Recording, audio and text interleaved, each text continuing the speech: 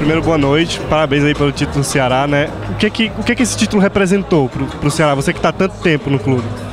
Rapaz, nós já ganhamos vários títulos pelo Ceará, mas esse título teve uma repercussão muito grande, mostrando que o Ceará está no caminho certo, todo o trabalho feito pela direção está dando resultado dentro de um planejamento bem feito, e eu tenho certeza que não só agora nesse campeonato regional, mas também no brasileiro nós vamos ter o mesmo sucesso na Copa Brasil.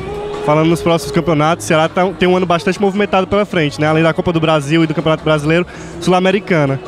Você que teve com esse grupo, aonde é que o Ceará pode chegar? Não, rapaz, o céu é o limite, né? Eu tenho certeza que esse grupo vai conseguir trazer para o futebol cearense tudo aquilo que o futebol cearense merece. Queria só que você deixasse agora um recado para o pessoal, né? Para a torcida alvinegra que gosta tanto de ti. Não, mas eu acho que nós temos que agradecer à torcida alvinegra, não só eu, como o Mancini, como todos os jogadores, porque ela tem nos carregado no colo o tempo todo, isso é muito importante para nós, essa motivação. Muito obrigado, Dimas.